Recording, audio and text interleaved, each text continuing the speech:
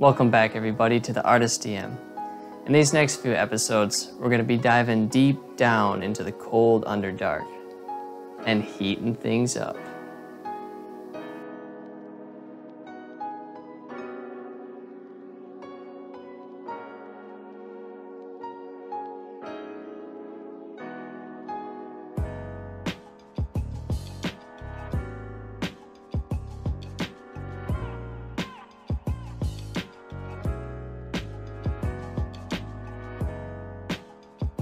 What's up, fellow crafters? In the last episode, I said today I'd be making a modular fungal forest.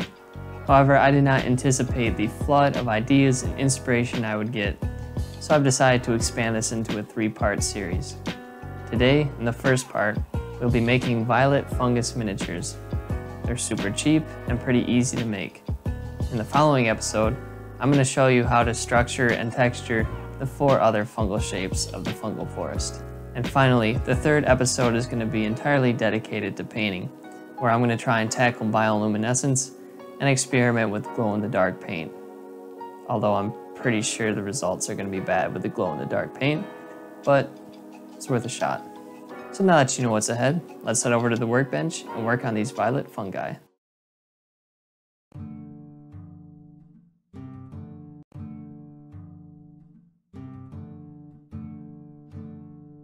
Start by drawing rough estimations of the shapes you want. For this project and the rest of the fungal forest, blue XPS foam is going to be ideal because it yields to heat better and thus is easier to sculpt in the manner that we're going to do so. Either cut out your drawn shapes or take them over to the Proxxon cutter. I cut my shapes out of 2-inch XPS foam, so now I'm just cutting down to more appropriate sizes.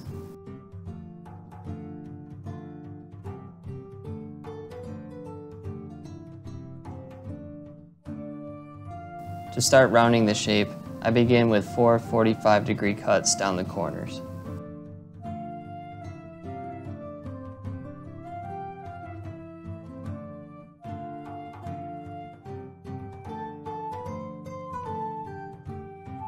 Then a shallow taper on the bottom.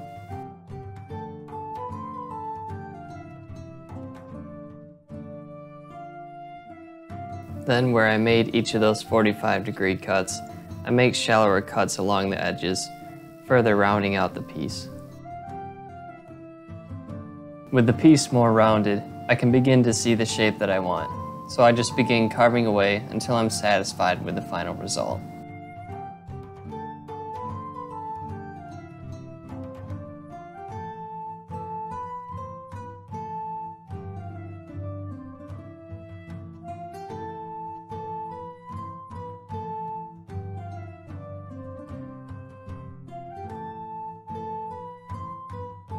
At this point, the shape is very rigid and geometric, but after we do the texturing, it will be much more rounded out.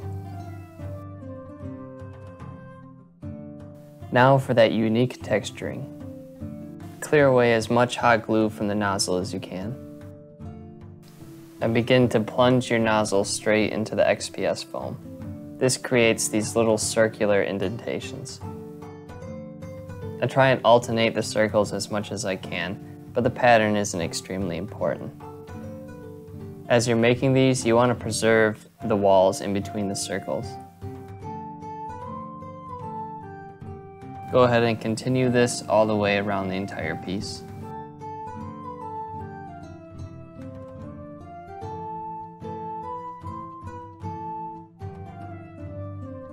Now to add some irregularity and variance to the pattern. Go in with your nozzle at an angle and begin collapsing walls in combinations of 2, 3, and sometimes 4 circles. You can also add some asymmetry to the single circles by reinserting the nozzle and moving it around at varying angles.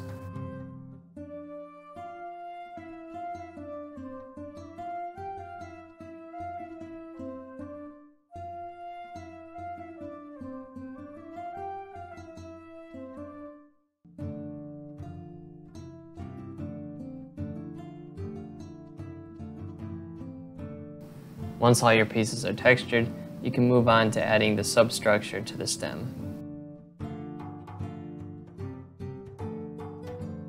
To To do this, use your nozzle to make an indentation in the bottom of the mushroom cap.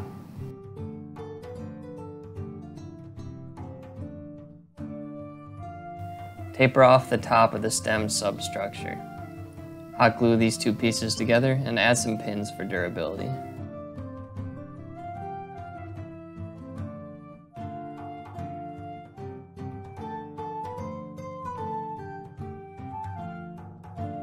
Now to prep the piece for basing.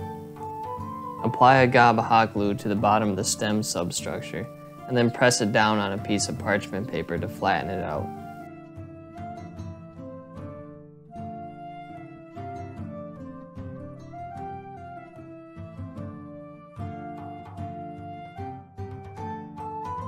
For the base, I used these cheap wooden bases you can find on Amazon. I'll provide a link in the description below. You could easily get away with using cardstock, however.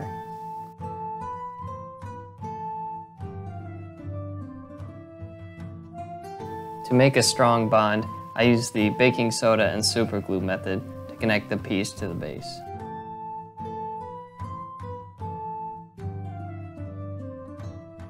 The layer of hot glue protects the stem from the super glue, and if a little bit of super glue gets on the styrofoam, it's okay.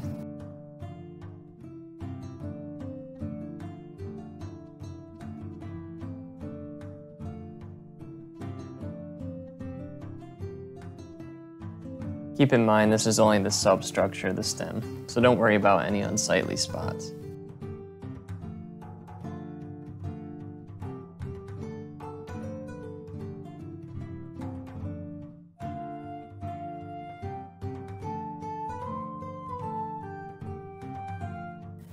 To make the root-like tendrils, I roll toilet paper mixed with water and glue in the palm of my hand, and then place them on the miniature.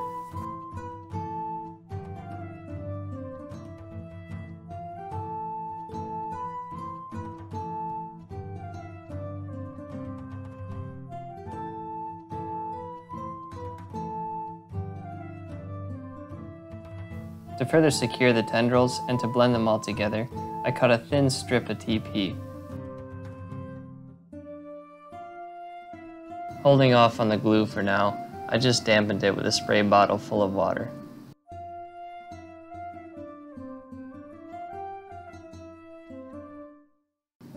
Work gingerly here. It's really easy to slide off all the tendrils. Trust me, I learned the hard way.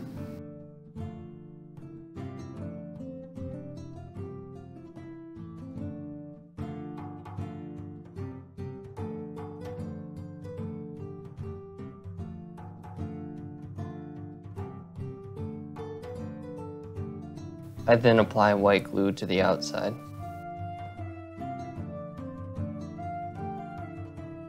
I then carefully shape it with a brush, adding depth to the indentations between the tendrils and getting rid of any unsightly ridges. The sculpting tool is also handy here. And with that, you're done with the stem structure.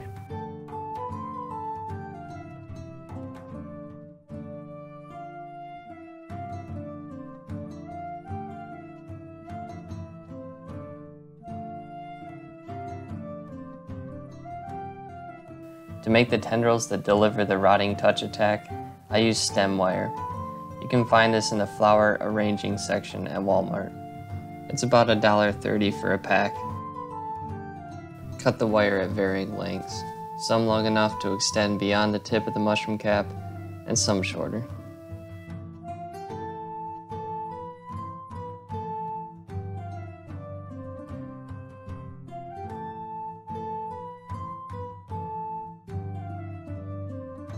When bending the tendrils into shape, I have the monster manual nearby for reference.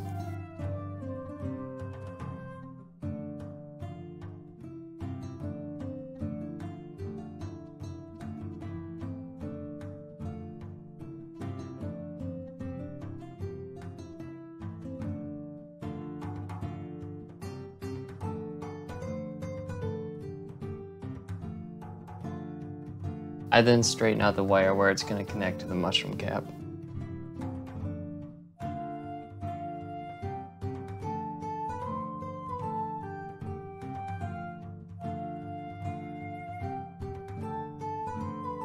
pre-puncture the foam and then apply a thin layer of hot glue to the tendrils, then insert them into the piece.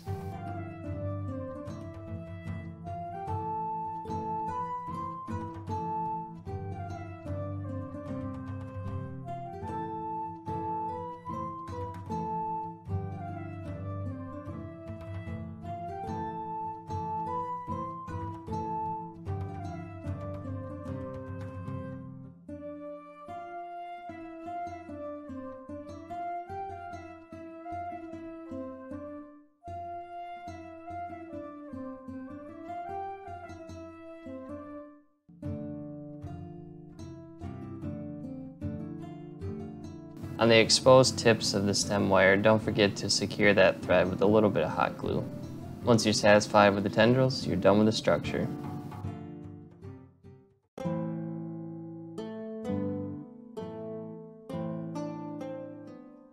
The colors I chose were a dioxazine purple, an antique white, and a true red for the dry brushing steps. Having a pure white nearby helps to accelerate brightening the colors. I base coat the mushroom cap in the dioxazine purple and then lighten it up to paint the tendrils.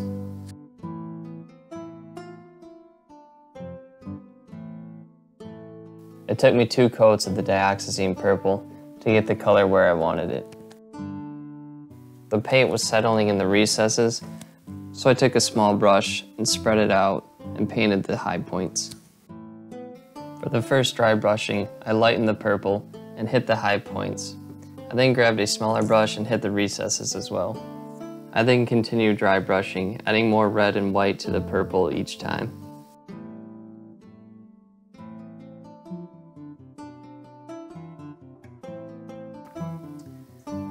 To finish the tendrils, I dry brushed the entire length with a reddish purplish hue.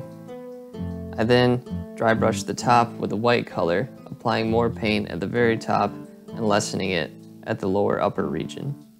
I did the same with the original purple from the base coat at the bottom of the tendrils. This gives it a really nice gradient that I think looks good. And finally, apply your washes. For the tendrils and the mushroom caps, I applied a brown wash to make it look a bit more organic and not so colorful. As you can see from the picture, a little too much wash settles in the recesses, so I went through with a dry brush and wicked out the extra. For the stem structure, I decided that a mixture of brown and black looked best. Once the wash is dried, I went in with a fine tip brush and painted the base black, like a standard miniature base. I ended up really liking these minis. While they aren't the most amazing thing I've made, they are dirt cheap to make, do a good job of representing the Monster Manual art, and most importantly, can easily be made by beginners with basic tools. If you like what you saw here, please hit that like button and subscribe if you haven't already. And of course, be sure to check back in for next episode, where I show you how to make 4 more fungi. But until then, thanks for watching and keep on crafting.